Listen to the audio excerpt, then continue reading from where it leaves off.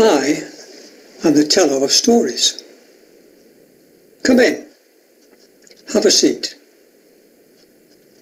Do you believe in fairies? Princess Ruby doesn't. Princess Ruby says there's no such thing as fairies. So sit back, relax, and listen to the story. Princess Ruby's stories. There's no such thing as fairies. It was a beautiful day. The sun shone down from a cloudless blue sky, and the only wind was a gentle breeze rustling the leaves in the trees. Princess Ruby was sitting in the garden under a large umbrella reading a book. Her mother came out to her bringing a large, cooling glass of lemonade. "What are you reading today, Ruby?" she asked.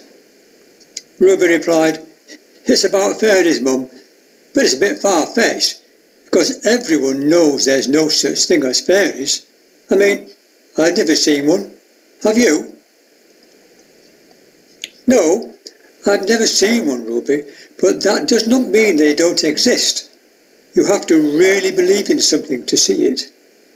"Well, Mum," Ruby replied, "I'll believe it when I see it." Her mum went back to the castle, and Ruby continued reading her book.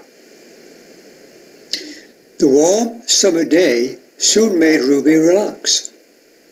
Her eyes began to close, and the book slid slowly from her fingers to the grass below. Ruby was asleep. She awoke with a start. "I thought I heard something," she said to herself. Princess Ruby looked around but couldn't see anything. Then she heard the noise again. It was a strange sound, a sort of buzzing. She looked round again, and then looked up and was astounded by what she saw. The buzzing noise was made by the fluttering of the gossamer wings of a fairy.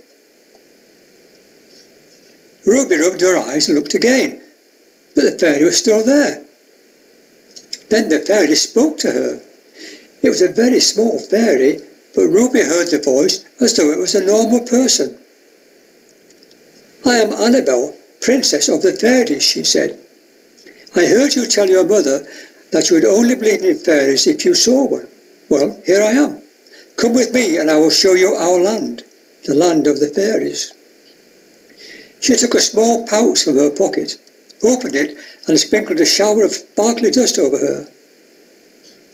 To Ruby's amazement, she began to shrink, and soon she was the same size as the fairy.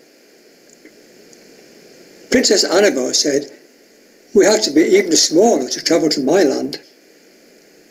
She sprinkled more of the dust, and they both shrank down to a very small size.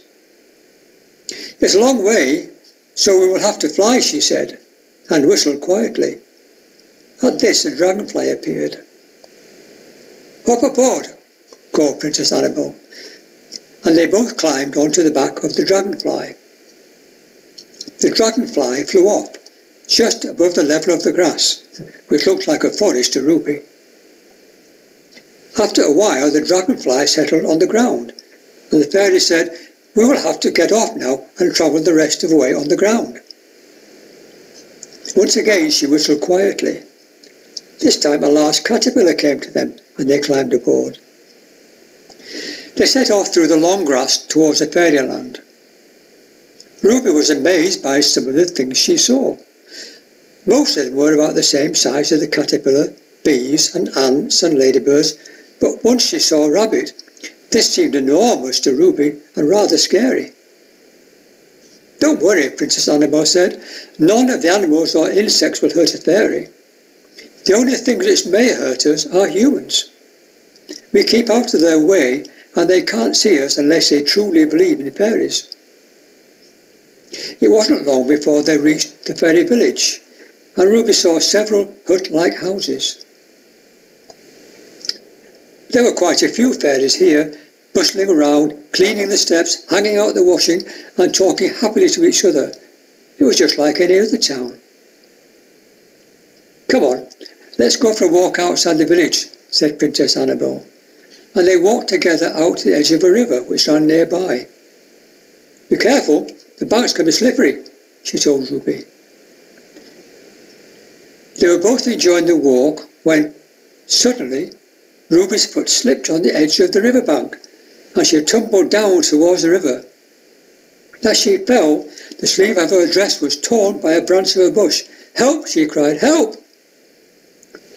The water came closer and closer, but then she felt a gentle tapping of her shoulder, and a voice saying, Wake up, Ruby, you're shouting for help. What's wrong? I was dreaming about fairies, Mum, and I was falling into a river. Her mum said, That's because of the book you read before you fell asleep. Don't worry, Mum, Ruby said. I'm fine now, but it was only a dream. She felt the rip in her dress and thought, what was it?